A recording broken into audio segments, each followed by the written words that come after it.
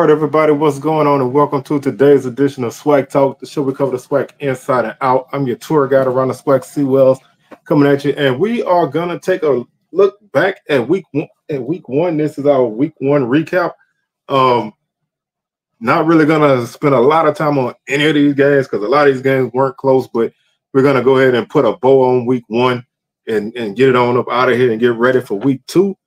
Week two preview will be dropping on Wednesday. Also, probably later on this evening, we'll be dropping our picks for our week two pick'em contest form. So if you want to get in on that, that'll be on my Twitter, which is SWAC Talk 76.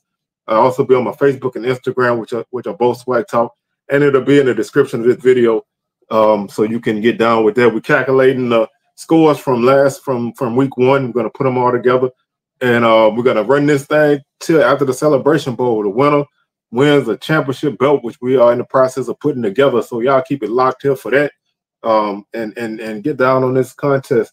Also, SWAC Smoke coming at you live on Thursday. We're back on Thursday. We took last Thursday off and did it on Wednesday so we could get all this week one action in. Don't forget to like the video and comment your thoughts on week one. And don't forget to hit that subscribe button. If you have already, then thank you very much. If you haven't, man, go ahead and hit that, please, and thank you. And also hit that notification bell so you can be alerted to anything that I drop, because we're going to be doing videos pretty much throughout the week, throughout the season. We'll be doing our HBCU top 10 at some point, aiming for tomorrow for that. So, that'll be dropping on days during the season. So just keep it locked here, keep the notification bell on to be alerted to anything. So let's go ahead and jump into this because there were a ton of games on week one. I think it was like 11 games on the schedule. So we're going to try to take a look at all of them. I'm not going to go super in-depth on them because there's so many games. And a lot of these games were money games, so I don't need to really delve too deep into them. But we're going to start off with the Thursday night games. And the first game, that we have is Pine Bluff taking on the Arkansas Razorbacks in Little Rock. And this game went, I guess you could say it went as expected. Arkansas won this game 70-0. They led 56-0 at the half. They led 49-0 at the half, and then they were able to score 3 more touchdowns and make this thing a total blowout. Pine Bluff just never really got off to a good start at all. Finished this game with only 10 first downs on the night. They had 7 yards rushing on the night, average 0.3 yards per carry. They finished with 123 passing yards, 11 of 23 on the night. No turnovers. I guess if you want to find one good thing for Pine Bluff, there were no turnovers for them. 130 yards of total offense, 46 plays, 2.8 yards per play. They had 5 penalties for 35 yards. They had more punting yards than they did total yards of offense. 9 punts for 292 yards, average 32.4 yards per punt. Arkansas did not punt in this game. They finished with 687 yards of total offense, average almost 10 yards per play. They had 408 yards through the air, 279 on the ground, 8.5 yards per carry, 8 rushing touchdowns, 2 passing touchdowns on the night. No turnovers for the Razorbacks either. Pine Bluff was 1 of 10 on third down. I never got in the red zone. No sacks, no field goal attempts. Really nothing much good happened for them. Arkansas finished 9 of 9 on third down, 7 of 7 in the red zone. They had 4 sacks on the night. They were 10 of 10 on extra points. They didn't attempt a field goal. Individually, Pine Bluff was led by Mekhi Higgins. He was 11 of 23 for 123 yards. With a longer 21, he was sacked 4 times. O'Shawn Ross led the team with 13 yards on 5 carries. He had a longer 5. Jonas Davis had the longest run on the night for the Golden Lions with 11 yards, was his longest run on the night. Amani Roan finished with 2 catches for 34 yards. Giovanni Gibson had 2 catches for 32 yards. Christian Gamage, 3 for 21. and Donovan Giles had 1 for 21. Arkansas was led by Taylor Green with 229 yards passing and 2 touchdowns. Jaquindon Jackson had 8 carries for 101 yards and 2 touchdowns to pace the Razorbacks. Isaac Tesla had 3 catches for 53 yards. Pine Bluff was led by Jamarlin Green with 7 tackles. Also, Kyle Vokwe had 7 tackles. Ashoka Lake had 2 tackles for loss for the Golden Lions. And like I said, just honestly, not a lot to really take from this game. I mean, you know, they were obviously overmatched playing against an SEC opponent who really needs some positivity. And they went out of their way to take care of business in this game. Pine Bluff, back to the drawing board. They do face Arkansas Baptist this weekend at home in their home opener. So they, have opportunity to put this game behind them and move forward. I mean, it wasn't really a lot to take from this game. I think Pine Bluff had a couple of plays here and there, but just nothing concrete and nothing really to get themselves going. Our next game that we're going to take a look at is Alcorn and UAB. This game was actually a kind of entertaining game in spurts. I think Alcorn defensively played, they played decently at times. They did force a few turnovers. They just couldn't really get anything going offensively. Blazers win this game 41-3. They led by a score of 28-3 at the half. They jumped out to a 14-0 lead before Alcorn got their field goal in the first quarter. 2 more touchdowns from UAB in the second quarter. Like I said, made this a 28-3 halftime lead, and then they would score 3 touchdowns in the. They would get a field goal. They would get 2 field goals and a touchdown in the second half to make the final margin 41-34. So defensively, Alcorn, they had some spurts, but they just weren't able to do anything offensively. Alcorn 12 first downs, 117 rushing yards on the night, 2.9 yards per carry, 60 yards through the air, 9 of 21. They had 1 interception, no touchdowns, 177 yards of offense for the Braves. 2.9 yards per play. They did fumble 3 times, lost 1. Very rainy night off and on in this game. I had a weather delay. They punted 10 times for 338 yards, 33.8 yard average. UAB finished with 302 yards on the ground, 5.7 yards per carry, 2 touchdowns. They had 32 first downs. Alcorn, UAB 215 yards through the air, 23 of 33, 2 touchdowns with the 1 interception. 517 yards for the Blazers, 6 yards per play. They fumbled twice and lost them both. So Alcorn forced 3 turnovers, and they turned it over 2 times. UAB punted 1 time for 64 yards. Alcorn was 4 of 15 on third downs, 0 for 0 on fourth down. UAB 6 of 15 on third down, 1 for 2 on fourth down. Alcorn did have 1 sack. UAB had 5 sacks. Alcorn was 1 for 1 in the red zone. No sacks. UAB 5 of 7 in the red zone with 5 sacks. They made all 5 of the extra points, and neither team missed a field goal. 2 for 2 for UAB, 1 for 1 for Alcorn. Roderick Hartsfield was 1 for 2 for Alcorn for 31 yards. Xavier Vaughn 5 of 12 for 25 yards. Tyler Macon 3 of 7 for 4 yards and an interception. Macon was sacked 3 times. Vaughn was sacked twice. Jacob Zeno 23 of 33 for 215 yards, 2 touchdowns, 1 interception, 1 sack. Alcorn was led on the ground by Macon. He had 12 carries for 37 yards. Vaughn 8 for 29. Brandon Rogers 5 for 11. Chikorian Sewell 5 for 11. Lee Beebe Jr. had 82 yards on 15 carries for the Blazers, 2 touchdowns. Isaiah Jacobs 12 for 58. Alcorn was led in receiving by Diablo McGee with 1 catch for 31 yards. Griffin 2 for 7. Cam Shanks led UAB with 6 catches for 73 yards. Amari Thomas 3 for 28 on a touchdown. Jeffrey McKelton led the Braves with 9 tackles. He also had 1 tackle for loss. Demarion Edwards had 7 tackles and 1 tackle for loss. Markel McLaurin had 6 tackles and a half a tackle for loss. Wallace Melton had 6 tackles as well. on the night, and Edwin Summerall had 6 tackles. Also for the Braves, Malachi Bailey had 5 tackles on the night. McKelton and Summerall each had forced fumbles, recoveries by McLaurin and McCall, and the interception was by McLaurin. So, like I said, defensively, Alcorn didn't play really. You know, they had their moments defensively. They just couldn't move the ball offensively.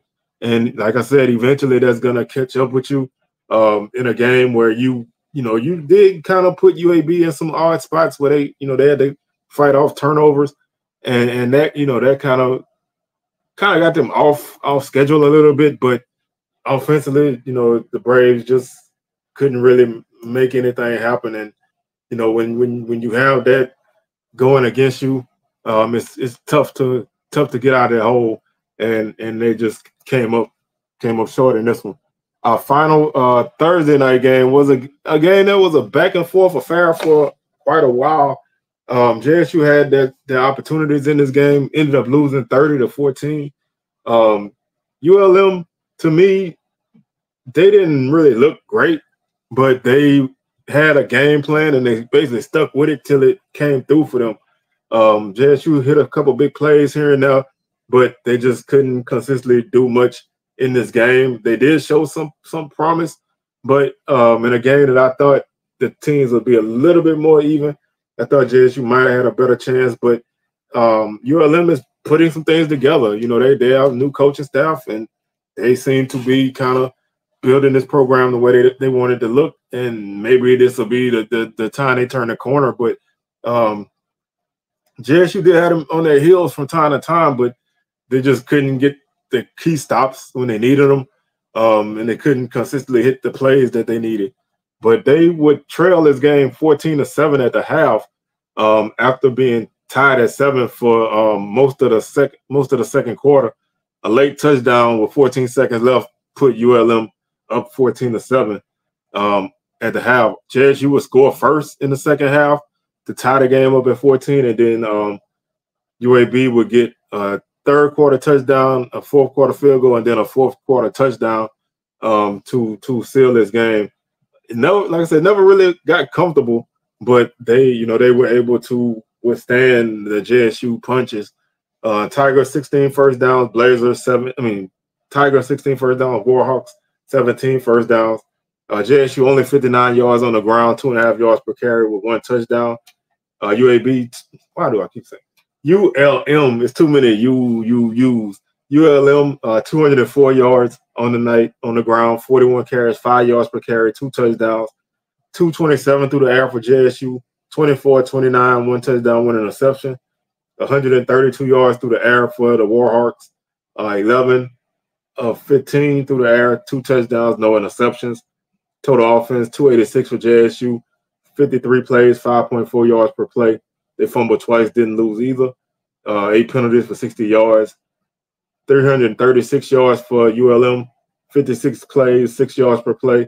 No fumbles, 9 penalties for 46 yards. JSU averaged 42.8 yards per punt.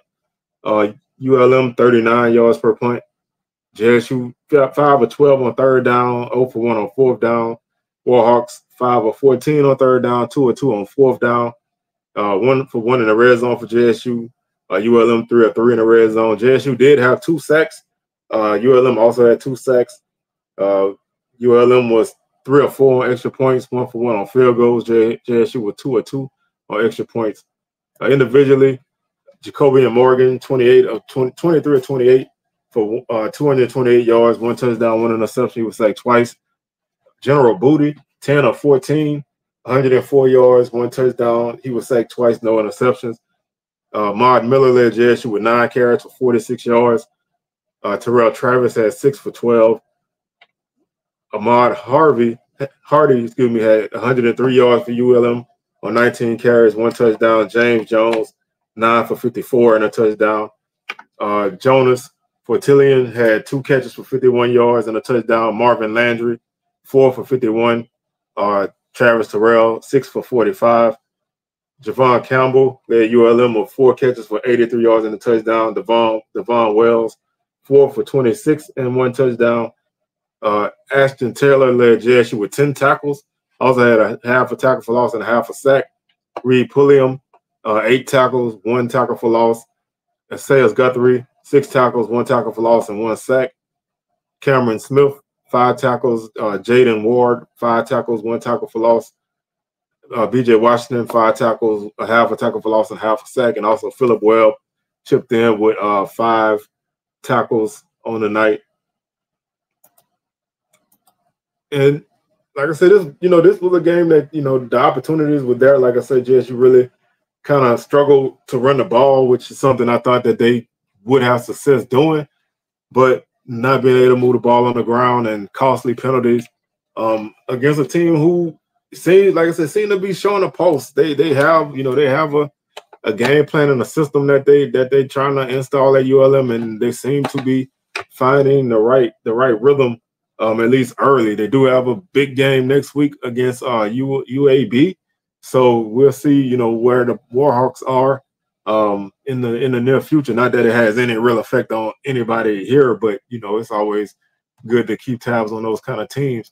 JSU plays Lane on Saturday, and I missed the Alcorn game. But Alcorn goes to Vandy on Saturday, so they have another FBS game. JSU gets Lane College at home to open up their home schedule.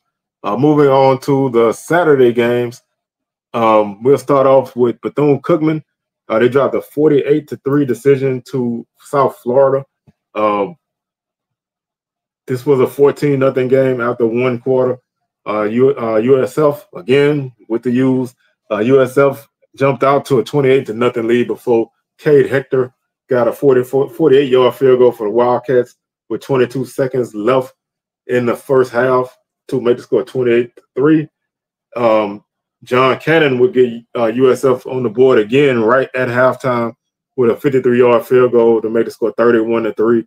And then the Bulls would basically kick another field goal and then get 2 touchdowns in the third quarter to go up 48-3. And teams will play a scoreless fourth quarter as the Bulls won this game 48-3. BCU 17 first downs, USF 20, 48 yards on the ground for Bethune-Cookman on 41 carries, 1.2 yards per carry. 231 on the ground for the Bulls, 5 yards per carry, 5 touchdowns. 250. They had 252 total yards. They lost 21 yards on the ground. BCU 122 yards passing, 17 of 33, no touchdowns, 2 interceptions. USF 172 yards passing, 15 of 23, 1 touchdown, no interceptions. 170 total yards for the Wildcats, 74 plays, 2.3 yards per play. They fumbled once, didn't lose it. They had 10 penalties for 75 yards. USF 403 yards. Offense 69 plays, 5.8 yards per play. No fumbles. They had 7 penalties for 85 yards. This game had a lot of penalties. 41.6 yards per punt average for the Wildcats, 46.5 for the Bulls. Bethune-Cookman 3 of 18 on third down, 1 for 2 on fourth down, 0 for 1 in the red zone. They did have 3 sacks, so that's a good number for the defense to at least generate some kind of pressure in this game. USF 8 of 15 on third down, 1 or 2 on fourth down. They were 6 or 7 in the red zone. They had 3 sacks as well. They were 6 or 6 on field goals. On extra points and 2 for 2 on field goals. BCU was 1 for 1 on field goals. Individual numbers: Cam Ransom 12 of 19 for Bethune-Cookman for 85 yards. He had 1 interception. He was sacked once. Luke Sprague 5 of 8 for 37 yards. He was sacked twice. Michael Bowens was 0 for 6 on the night. He threw 1 interception. Byron Brown led USF with 13 completions, 20 attempts, 152 yards, no touchdown, no interceptions. He was sacked once. Courtney Reese led Bethune-Cookman with 16 yards on 10 carries. Cam Ransom had 8 carries for 12 yards as well. Darnell Dees had 2 for 11. Kelly Joyner led USF with 14 carries for 78 yards and 2 touchdowns. Brown 8 for 74 and a touchdown. Teron Keith 7 for 39 and a touchdown. Lorenzo Jenkins led the Wildcats with 5 catches for 53 yards. Abdul Rahman Yashin led USF with 5 catches for 73 yards. Sean Atkins had 4 for 42. Defensively, Darius Thomas led the Wildcats with 8 tackles. He also had 2 tackles for loss and 1 sack. Strong game for him.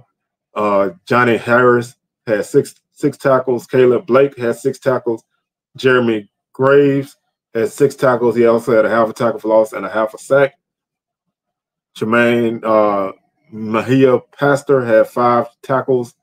And Steven Sparrow Jr. had 5 tackles. Adrian Hall had 5 tackles as well. Jefferson LaFont had 1 tackle for loss and a sack. So, like I said, games like this, man, is really hard to kind of make heads or tails of it. Bethune-Cookman, they seem to have did some positive things. They were able to get in the red zone. They did have 3 sacks on defense. This team is still searching for that identity. They played 3 quarterbacks in this game. I don't think any of the 3 really stood out. The running game still isn't there yet, but this was a FBS game, so it's not always a lot that you can take from it. So we'll see. We'll get a better idea of where this team is this upcoming week as they host Mercer. So we'll have a better handle on this Bethune-Cookman team because you really don't get a huge feel for a team on these FBS games. So I think you're just gonna have to kind of wait another week, and I think this week upcoming should give you a better idea of what this team is, and it'll kind of help you start to see some things hopefully come into focus for them as they really trying to make their way through the early portion of the season. A lot is expected of this team, so we'll see if they can kind of get themselves on track because they have a lot ahead of them. Let's jump to our next game, and that would be Grambling at ULL. This was a game, another like I said, another money game. Raging Cajuns win this game 40-10. They jumped out to a 30-0 lead at halftime before Grambling played them to a 10-10 stalemate in the second half. So Grambling was able to kind of get some things going in the second half on both sides of the ball to kind of close this game out. They would get a touchdown by Catravian Hargrove from 1 yard out in the third quarter. That kept a 9-play, 75-yard drive. So they did put together a solid drive in the third quarter to get a touchdown, and then they would get a short drive late in the game to kick a 50-yard field goal to give them their final points. But like I said, they gave up a lot of points early in this game. They really had a 7-0 first quarter. They gave up 23 points in the second quarter, which really switched this game momentum wise and swung it in the favor of ULL. Grambling finished with 12 first downs, ULL 24. 75 yards rushing for the Tigers, 118 on the ground for the Raging Cajuns. That's actually a solid defensive game for Grambling when you look at this the way ULL likes to run the ball. They typically don't win when they run for less than 200 yards. So Grambling did their job in that aspect, but they gave up 363 through the air to the Raging Cajuns, and that's what was their downfall. 29-38, 3 touchdowns, 1 interception. Grambling 166 yards passing, no touchdowns, 1 interception. 241 yards of offense for the Tigers, 48 plays, 5 yards per play. They didn't fumble, 6 penalties, 25 yards, 481 total offense for ULL, 66 plays, 7.3 yards per play. They fumbled once, didn't lose it. They had 1 penalty for 5 yards. So this game was not that was pretty lightly penalized, 7 penalties for 30 yards total. Not bad. 42.6 yard average per punt for Grambling. ULL did not punt.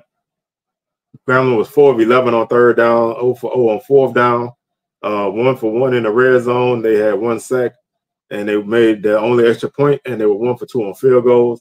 ULL 7 of 11 on third down, 0 for 1 on fourth down. They were 4 or 5 in the red zone, and they did not have a sack. So Grambling offensive line did a pretty good job of protecting the quarterback.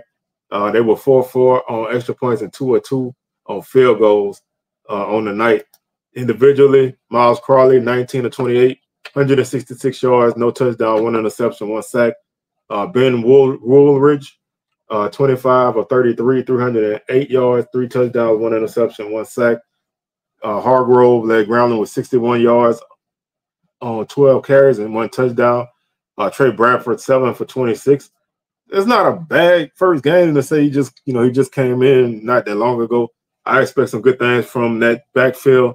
I think Grambling's run game is going to get better as the season goes on. Zylan Perry led ULL with 5 carries for 45 yards. Receiving, Nick Howard, 5 catches for 68 yards for Grambling. Harvey Broussard led ULL with 4 catches for 76 yards. Tavion Smith, 2 for 63 and a touchdown. Defensively, Blake Davis led Grambling with 8 tackles. He also had 1 tackle for loss and 1 sack. He did have an interception as well, so really strong game for him. Jonathan Horton and Caleb Lee Collins and Isaac Washington each had 4 tackles apiece. Washington also had a tackle for loss. Like I said, games like this, usually it is always like a play or two that'll swing it. And, Grambling, they got snowed under in the second quarter, and they kind of weren't able to get out, get back in it. But playing it's a small thing, but playing a even second half score wise, I think is a win. Sometimes you got to win those kind of small battles, and they were able to win some kind of battle to come out of there with some positivity to build on. So I think this team is gonna get better as the season goes on, and I expect them to be a factor in the West Division. Next game that we're gonna jump to is another game that was not pretty, and that's Alabama A&M taking on Auburn. The War Eagles / Tigers / Plainsmen, depending on what sport you play, beat the Bulldogs 73-3. This game was 28-0 after 1 quarter. Auburn was able to get a lot of big plays. They had a 34-yard touchdown, a 67-yard touchdown, a 44-yard touchdown, and a 4-yard touchdown in the first quarter. Then they would get a 32-yard field goal, a 70-yard pass. Bulldogs would squeeze in a 43-yard field goal there, and then a 4-yard run and a 1-yard run. A 4-yard run and a 2-yard run for Auburn.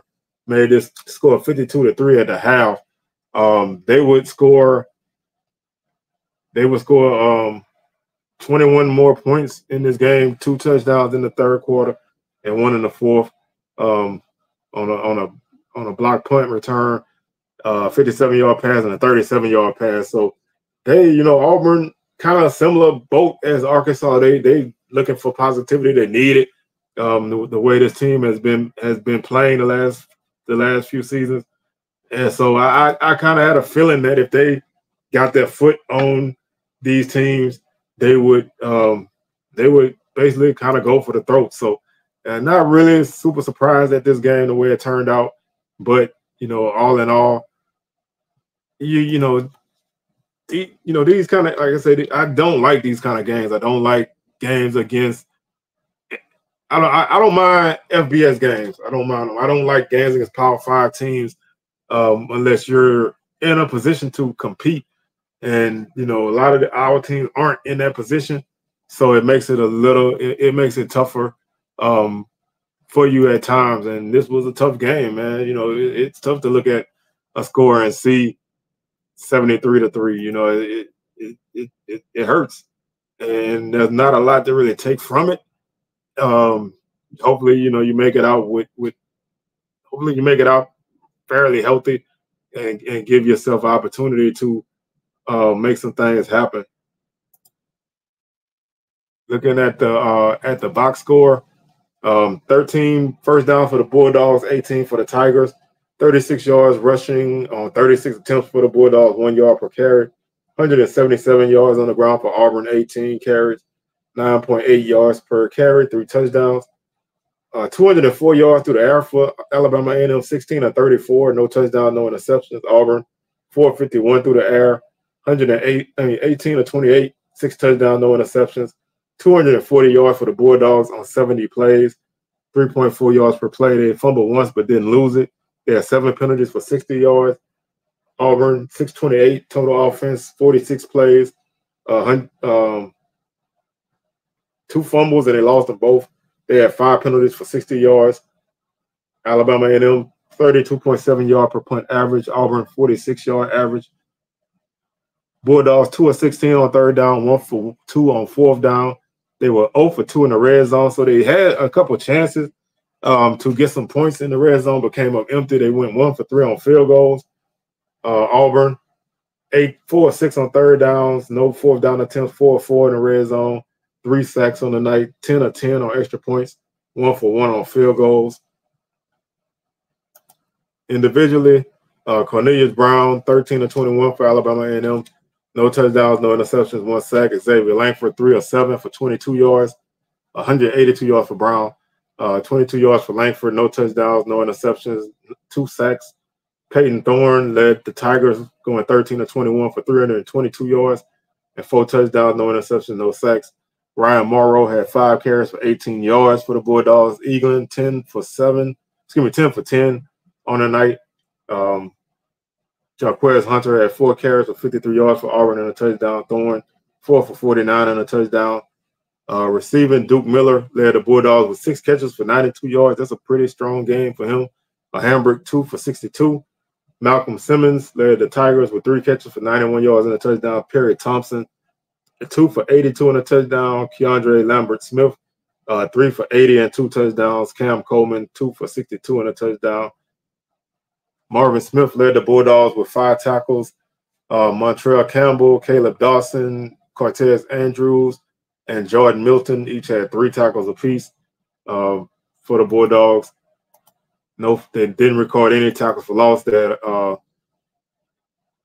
1 forced fumble and a fumble recovery. So, like I said, when you in a game like this, you have to take advantage of every opportunity that you have, and that means not coming up short in the red zone. When you get in the red zone in these kind of games, you have to score. You can't come up short in these kind of games in the red zone, because you're just shooting yourself in the foot, and you can't afford to do that in these kind of games. Your opportunities are probably going to be limited in these kind of games compared to your opposition. So, you really need to kind of, put those points on the board when you can, because you just hate to see a team, waste those opportunities. So all in all, you're going from one extreme to the other this week. You're going from a FBS opponent, a Power 4 opponent, to a D2 opponent in Kentucky State. So you got an opportunity to kind of get right and get yourself back, and see where things take you. So there's never really a lot to take from these games when you play, when you don't play great. So I expect to see a different team on Saturday. And like I said, we'll talk about all these games when we do our preview on Wednesday. Next game we have is Valley and their new logo taking on the Tennessee State Tigers in Nashville. This was a Valley type game, man. They fell behind big, and they were able to kind of, do some things and make the score a little bit closer than what it was. They trailed 31-0 after the first half. And they outscored Tennessee State 21-10 in the fourth quarter. Again, that's kind of like what I said, with finding those small things to kind of build on and having a strong fourth quarter. That really changed. That really makes things look a little bit better for you when you look at a game like that. They were able to pick up the bulk of their yards in the third and the fourth quarter. They had 81 yards on one drive, which led to a touchdown. That was a 12-play drive. They had a 7-play, 75-yard drive, which led to a touchdown. And then they had a 6-play, 79-yard drive that led to a touchdown, all in the fourth quarter. So they, whether that's Tennessee State taking their foot off the gas or Valley just, finding that late spark, who really knows. But they were able to find some kind of positivity late in this game, because early in this game, not a lot positive for them. 15 yards on that first drive, 2 yards on that second drive, 3 yards on that third drive, -3 on their fourth drive, which was a fumble, 2 yards on their fifth drive, and then they got 44 yards on a drive in the second quarter, and then they had their last drive with 1 yard. So not a lot there for them in the first half, and you can see why they fell behind. They had a fumble, INT, and the rest were punts. So just not a good first half of Valley, and they just never really were able to get in this game.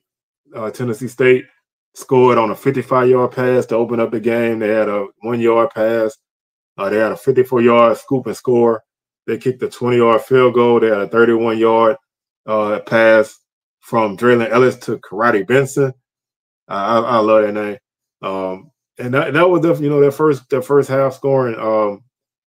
Then Valley, like I said, Valley would chip in some points in the fourth quarter to kind of cut into the lead, but it was ultimately too little, too late.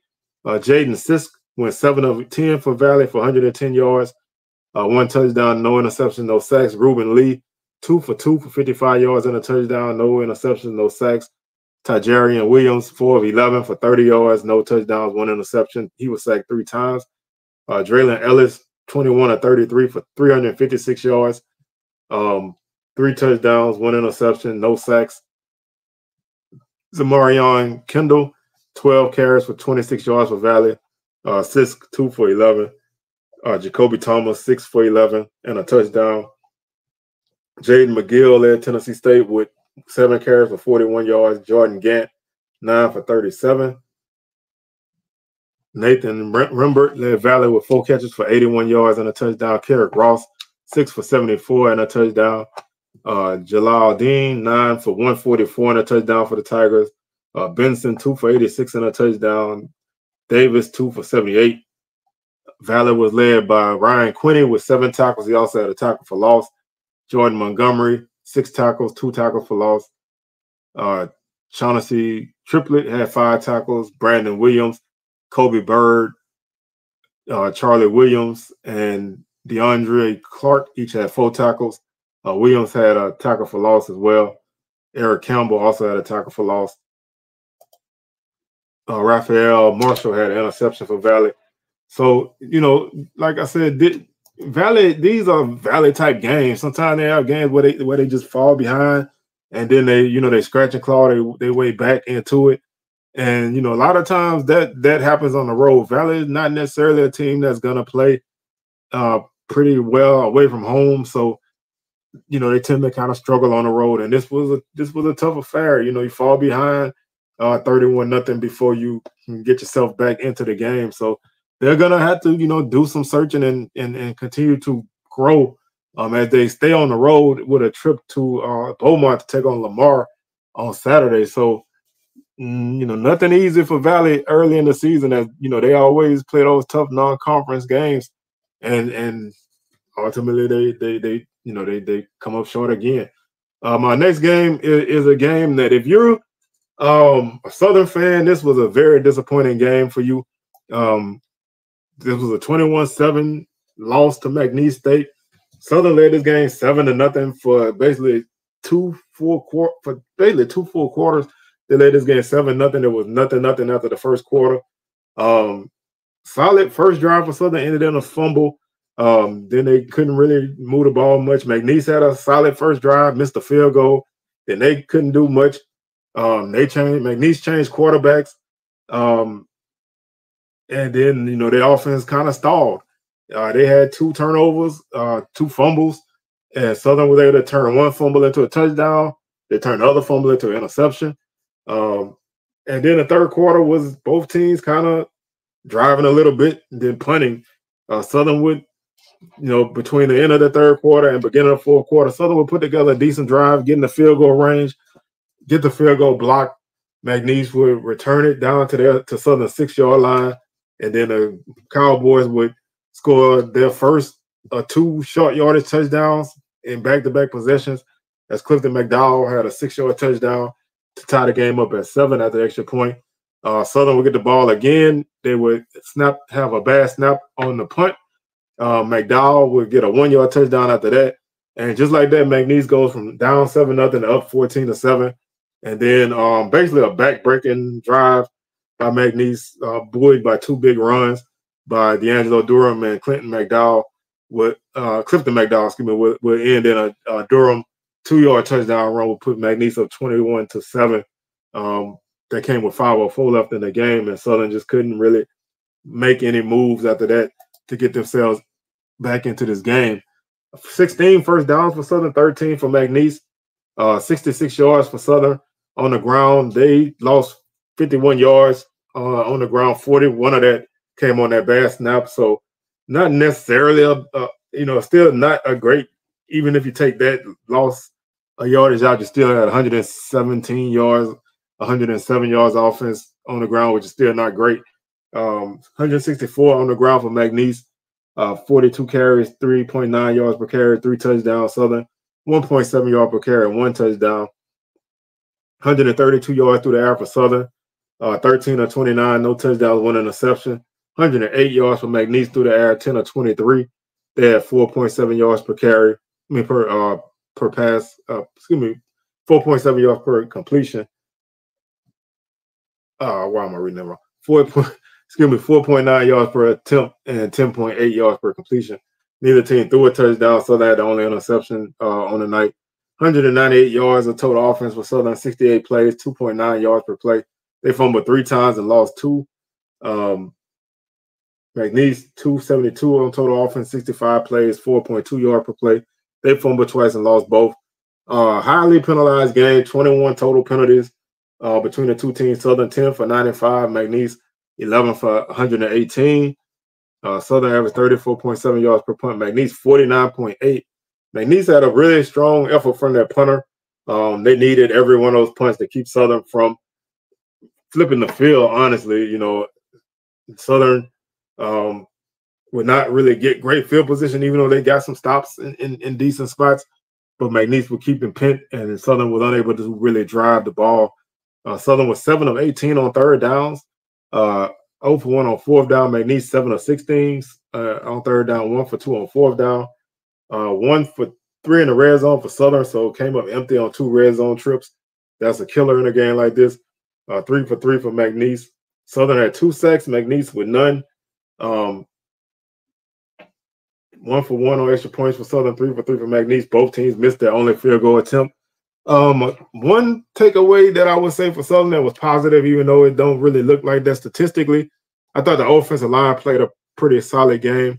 They didn't give up any sacks, and they only allowed the offense to lose like 10 yards on the ground. So not a lot of tackles for loss by McNeese, even though their defense was really sound in this game. McNeese finished with 3 tackles for loss on the night. So that's not bad when you have a unit that was really, not letting Southern get a lot. They just couldn't really get any plays against Southern in the backfield. Micah Davey is a name that, even though, this is a Southland team, you will see them again when they play Alcorn in a few weeks. But Micah Davey is one of the best linebackers in the country. He finished with 17 tackles on the night. He's a guy that's everywhere all at once. Definitely a guy to watch if you ever have a chance to watch him. Noah Biden, 12 of 26 for Southern, 118 yards, no touchdown, 1 interception, no sacks.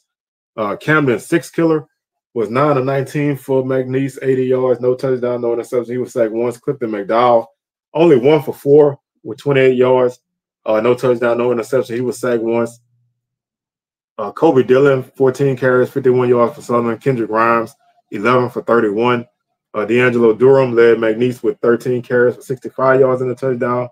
Clifton McDowell, 10 for 65 and 2 touchdowns. Jermaine Minor had 2 catches for 37 yards for Southern through Pre-Fuller, 4 for 36. That's 6 catches for your tight ends. Southern's tight ends, I think, caught like 5 or 6 passes all season last year, so that's at least an improvement right there. Jermichael Carter had 1 catch for 28 yards for McNeese. Jaheed Marks, 1 for 21. And Jesse Campbell, 2 for 21.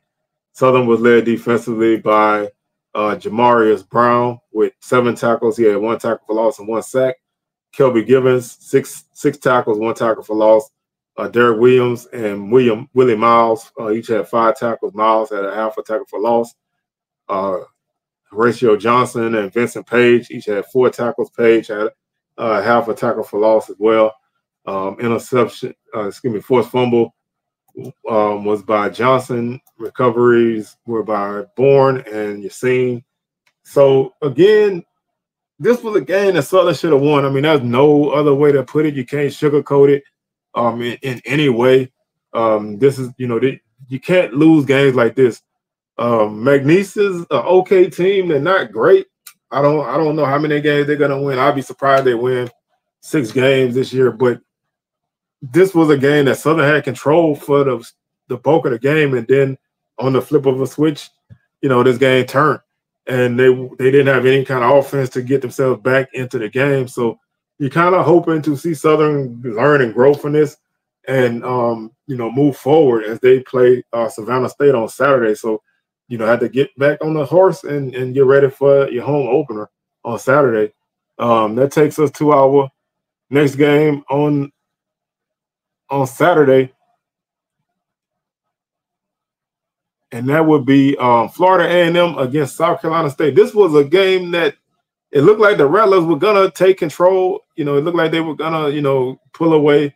Then South Carolina State got ahead, and it looked like they were gonna break the Rattlers 20-game home winning streak. And then FAMU would ultimately score 15 points in the 4th quarter and preserve that winning streak, stretch it out to 21, and win this game by a score of 22-18. South Carolina State had a lot of opportunities. They had a touchdown that was ruled not a touchdown, and they ultimately ended up having to kick a field goal on their drive. That's a game changer. But when you're up 18, you're up 18-7 on the road, you need to close that game out if you're South Carolina State. Again, Florida A&M, not a pretty game, but they found a way to win. I don't know how long you can keep playing like this. They reminded me a lot of their 2014 Florida State team, where they would be behind and then they would pull out a close game, or just have to make a game harder than what it was. Eventually, it's gonna catch up with you. So if FAMU, yes, you're happy you're 2-0, but you haven't really looked great. You still have a lot of questions to answer, but ultimately, at the end of the day, the job is to win the game, and they did that again. But they're gonna have to kind of clean some things up and get themselves back and get right, because they played a pretty solid game. South Carolina State also had a really good game under Coach Chennis Berry in his first game at South Carolina State. They just neither team really could take control of the game until FAMU kind of got the lead late. 19 first downs for the Bulldogs, 26 for the Rattlers, 154 yards on the ground for the Bulldogs, 4.4 yards per carry, 35 carries. 1 touchdown, FAMU, 133 yards on the ground, 34 carries, 3.9 yards per carry, no touchdowns. 132 yards passing for South Carolina State, 12 of 26, 1 touchdown, no interceptions. 282 through the air for the Rattlers, 23 of 38, 3 touchdowns, no interceptions. 286 total offense for the Bulldogs, 61 plays, 4.7 yards per play, no fumbles. 10 penalties, 65 yards. FAMU, 415 yards of offense, 72 plays, 5.8 yards per play. They fumbled twice, lost them both. They had 6 penalties for 65 yards, 44.3 yard per punt average for the Bulldogs, 48 for the Rattlers. South Carolina State, 3 of 10 on third down. FAMU, 9 of 15, so a really good game for them on third down. South Carolina State did not attempt the 4th down. FAMU was 1 for 1. Bulldogs finished 4 of 4 in the red zone, 2 of 4 for the Rattlers. South Carolina State 1 sack, FAMU 2. South Carolina State missed the extra point. FAMU was 2 for 2. FAMU missed a field goal. South Carolina State was 2 for 2 on field goals. So a missed field goal, 2 fumbles. You know, those are opportunities that probably could have turned into points. So, you know, the score could have been a little bit different for FAMU, but again, they keep finding ways to survive. If you're a FAMU fan, then you're wiping your brow every week. If you're a fan of anybody else, you're just waiting for that shooter drop. You know, you're looking like they can't keep getting away with this, but they still doing it. And if you FAMU, just ride that till the wheels fall off. Eric Phoenix, 12 of 25 for the Bulldogs, 132 yards, 1 touchdown, no interceptions, 2 sacks. Daniel Richardson, 23 of 38, 282 yards, 3 touchdowns, no interceptions, 1 sack. DeAndre Duhart, 10 carries, 74 yards. KZ Adams, 11 for 60. Levante Somerset, 11 carries, 62 yards for FAMU. Kelvin Dean, 3 for 23. Caden High had 3 catches for 49 yards for the Bulldogs. Justin Smith-Brown, 4 for 36. Kobe Gross, 5 for 94 for the Rattlers and 1 touchdown. Carter Johnson, 6 for 68 and a touchdown. Tight ends getting it done. Jalen Ward, 2 for 37. FAMU was led defensively by Eric Horn and Andre Powell Jr. Alan Smith each had 6 tackles. Deco Wilson had 5 tackles. He has a tackle for loss and a sack. Simon Hines had 4 tackles and a tackle for loss. Nayron Jenkins had 4 tackles as well. So again, you know, like I said earlier, this is a team that, they keep, getting by the skin of their teeth. And, eventually, yes, they're going to catch up to you. This week coming up, probably not going to be one of them kind of games. They play in Miami on Saturday. So Hurricanes looked really good against the Gators. Cam Ward had a great game. Their defense played solid. So there's going to be a tough task for the Rattlers, but I know that team is not going to back down. And we'll just see how they do. But they picked up their 2nd win on the season, and they continue to kind of fight and get themselves in the mix. Our final Saturday game was a game and a result that a lot of people, myself included, did not expect. Texas Southern had a really, really good game against Prairie View, winning this game 27-9, snapping that 9-game losing streak to Prairie View. So they win Labor Day Classic for the first time in 10 years, and they did it in good fashion in Coach Chris Dishman's first game. Really solid effort for the Tigers. Fell behind 3-0, but were able to score 13 unanswered before Prairie View got a field goal with no time left in the first half to make the score 13-6 at the half. Prairie View will get another field goal. They will get another field goal with 10:21 left in the third to make the score 13-9. Then TSU will get 2 touchdowns, 1 in the third, 1 in the fourth, to kind of put this game away. And like I said, they played a pretty solid game. Not a lot that you can take from them in this game. I was very surprised by the effort their defense showed. I thought their defense played a really solid game. Prairie View had some drops on offense, but I thought TSU defense really, really paved the way. The running game was solid. That was something that I have been looking at as a question mark for this team. But on one Saturday, they answered that question. We'll see if they can continue to do it. 19 first downs for the Tigers, 12 for the Panthers. 166 yards for TSU on the ground, 37 carries, 4.5 yards per carry, 2 touchdowns. Prairie View, 21 yards rushing on the night on 21 carries, only 1 yard per carry. No touchdowns, obviously. 180 yards through the air for TSU, 19 of 29. 1 touchdown, no interceptions. Prairie View, 219 through the air, 18 of 40. 12, no touchdowns, no interceptions.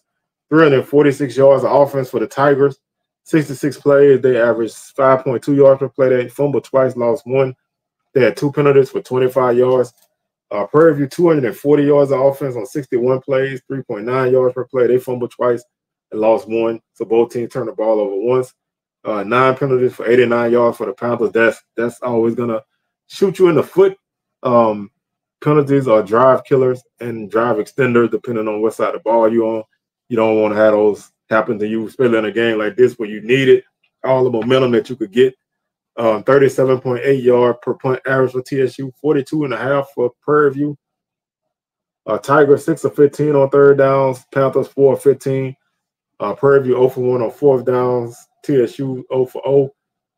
Red zone, TSU 3 for 3, Prairie View 1 for 2. TSU 5 sacks on the night. Great defensive effort. No sacks for Prairie View. 3 of 3 on extra points for TSU. Prairie View didn't score a touchdown, so no extra points. TSU was 2 of 3 on field goals. Prairie View was 3 for 3. KJ Cooper, 19 of 24 for TSU, 180 yards, 1 touchdown, no interceptions, no sacks. Cameron Peters came in the second half for Prairie View. He went 10 for 20 for 111 yards, no touchdown, no interceptions. He was sacked twice. Lucas Coley, 8 of 20 on the night, 108 yards, 4 sacks, no touchdowns, no interceptions. Danny Green Jr., strong game for a true freshman in his first game. 15 carries, 81 yards, 2 touchdowns. That's a huge game, 5.4 yards per carry. Cooper had 52 yards on the ground as well. Average 8.7 yards per carry. Connor Wisham led Prairie View with 4 carries of 15 yards on the night. Lamega McDowell had 5 carries of 15 yards as well. AJ Bennett, 2 catches, 53 yards, had a nice 41-yard catch down the sideline to set up a score for TSU. Jaron Johnson, 4 for 49. Trenton Leary, 3 for 30 and a touchdown. Shamar Savage, 6 catches, 105 yards for Prairie View. James Burns, 4 for 50. Defensively, Jacob Williams led TSU with 7 tackles. He had 1 tackle for loss and 1 sack. Javis Williams had 6 tackles and a pass breakup. Isaiah Bogarty, 5 tackles, 1.5 tackle for loss, 1 sack. Canary Simmons, 4 tackles, 1 tackle for loss. Xavier Player, also 4 tackles as well. Prairie View was led defensively by Bryce Turner with 9 tackles. He also had a half a tackle for loss. Cameron Franklin, 6 tackles. Terrell Coleman, 6 tackles, 2 tackles for loss. Freddie Bird, the third, half a tackle for loss. Javen Jackson, 5 tackles. Aiden Jones, 5 tackles, a half a tackle for loss. CJ Presley, 5 tackles as well. Just, this was a strong effort for TSU. I mean, there's no other way to put it. This game was definitely a surprise to me. You always look at games like this and be like, teams always have a shot in a rivalry game, but you don't, in some aspects, you don't really expect that to happen. And I thought Prairie View would be able to get some things done. They didn't really get anything done, especially on the offensive side of the ball. They anytime they got something going there to drop pass, they just couldn't run the ball. TSU defense played great in this game. And so TSU now is sitting at 1-0 in conference, which is definitely a surprise. Other than, people in Houston and maybe a few other people, nobody thought TSU would be sitting at 1-0 in conference on Labor Day. So that's a huge win. Now you have to continue with. You do play Rice on Saturday, so you're jumping out of conference into a FBS game. Prairie View gets to go to Northwestern State. That's going to be an interesting matchup. But both these teams, they're kind of, moving in different directions. But the tide can turn really quick in SWAC. So, don't, one way or the other, you don't want to get too high, don't want to get too low because things can change pretty rapidly in this conference. Final game of the weekend was on Sunday, and it was a game. There's no other way to put it. It was a game. It was what it was, and that's Alabama State and North Carolina Central. Eagles win this game, 31-24. Alabama State played a 2-quarterback system. That's been the talk of the day, talk of the weekend. Andrew Body went down with injury late in the fourth quarter, so waiting to see, what the results of that is. They played a 2-quarterback system that didn't really bode itself well to this game. You turn the guy that you brought in to be the guy for your offense. You turn him into a runner, which he had a really solid game running the ball. Your passing quarterback didn't have a good game at all. And Central knew when he was in there, they could generate the pressure, and he wasn't really going to make a lot of things happen with his legs. I don't like those kind of systems because when you play it like that and you have one guy come in to pass, one guy come in to run, it doesn't take long for teams to realize what you're doing. And that's not the slighter guy like Andrew Biden who can throw the football. And I think that's not getting the most out of his skills when you turn him into a runner. But a big special teams touchdown and Andrew Biden run in the second quarter turned a 21-0 game into a 21-14 halftime game. After a weather delay, Central would get a field goal, and then Bama State would get a field goal. Central would get a touchdown in the fourth quarter, going 31-20, 31-17.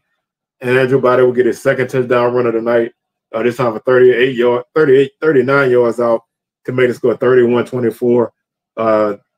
Eagles couldn't really do much with the ball late. ASU had a chance, threw a costly interception, and the Eagles ran the clock out for now. 15 first downs for North Carolina Central, 16 for Alabama State, 151 yards rushing for North Carolina Central, 4.4 yards per carry, 34 carries, 2 touchdowns. Alabama State, 203 yards on the ground, 42 carries, 4.8 yards per carry, 2 touchdowns, 119 yards through the air for Central, 9 of 18, 1 touchdown, no interceptions. Bama State, 88 yards, 9 of 17, no touchdowns, 2 interceptions. 270 yards of offense for the Eagles, 52 plays, 5.2 yards per play, no fumbles, 6 penalties, 50 yards. Bama State, 291 total offense, 59 plays, 4.9 yards per play. They fumbled once, didn't lose it. They had 4 penalties for 22 yards. Neither team punted well in this game. Central, 39-yard average per punt. Bama State, 29.8 yard average per punt. Some of that is just field position, and some of it was just not great punts for either team. 4 of 10 for North Carolina Central on third down. Bama State 4 of 12. 0 for 1 on fourth down for Central. 2 for 3 for Bama State, including a big fourth down touchdown run. Red zone 4 for 4 for the Eagles. Bulldogs Hornets. Don't kill me, y'all. Hornets 1 for 1 in the red zone. 5 sacks for North Carolina Central, 2 for Bama State. Both teams were perfect on extra points, 4 for 4 for the Eagles, 3 for 3 for the Hornets. Both teams made their only field goal attempt. When you look at the individual numbers, Walker Harris, 9 of 18, 119 yards, 1 touchdown, no interceptions, 2 sacks. Jonah O'Brien, 5 of 11 for Bama State, 61 yards. No touchdowns, 2 interceptions, 4 sacks. Andrew Biden, 4 of 6 for 27 yards. No touchdowns, no interceptions. He was sacked once. Jamari Taylor, big game for the Eagles. 24 carries, 128 yards, 2 touchdowns on the ground. Really, really big game for him as he takes hold of the running back job there. Andrew Biden, 15 carries, 134 yards, 2 touchdowns, 8.9 yards per carry on the night. Marcus Harris was the leading runner in terms of running backs with 7 carries for 28 yards. Jaquin Davis, 3 catches, 63 yards for the Eagles. Luke Bracey, 1 for 23. Eric Horn, 1 for 45 for Bama State to lead them. Defensively, Bama State was led by DeMarcus Cunningham with 8 tackles. Rico Dozier, 6 tackles, 1 tackle for loss, 1 sack. James Burgess, 6 tackles, 1 tackle for loss. Drake Johnson, 5 tackles on the night. Stephon Young-Rowe, 4 tackles, 1 tackle for loss, 1 sack. Traquan Thomas, 4 tackles. So, like I said, the score was probably closer than what this game really was, and that's a missed opportunity. I think the experiment they tried with the 2 quarterbacks, that's fine to start off a game, but when you keep doing it, rotating the guys and you bringing in both guys at the same time, and your quarterback who is split out wide isn't really a threat because teams don't have any reason to fear him out there. You kind of change the perception of what your offense is and how your play is going to look. So I think, you know, this Miles game is big for Bama State. You know, Miles has played them close the last few years, beat them last year. That's going to be, you know, that's going to be a battle because, you know, Miles is going to come in this game fired up. Bama State has some questions to answer. You know, they're going to have to work and get themselves right and quickly.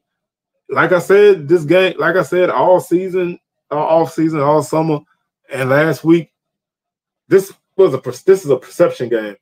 The winner is going to be viewed one way. Central may not because they didn't play necessarily great, but they won this game. But Bama State, the questions are going to be flying in this week on the Hornets. So they have to really right the ship, and they have to win. You know, they have to win that Miles game pretty comfortably to kind of start to turn things around. The status of Andrew Body, you know, I'm not sure on that yet. So, you know, we won't really touch that much until, you know, we really figure out what's going on. If there's no Andrew Body, then his offense is definitely going to be suspect. So, you know, there's a lot to keep an eye on Bama State, and it's a lot to see how they turn the tide on this situation and move forward. That's going to do it for today's show, man. Y'all, thank y'all for sticking around. Week one is always fun, but it's not fun when you got to do recaps because like a ton of games. I'm losing my voice. So with that being said, man, I'm your tour guide around the SWAC Seawell signing out, and I'm going to catch y'all on the rebound. Peace.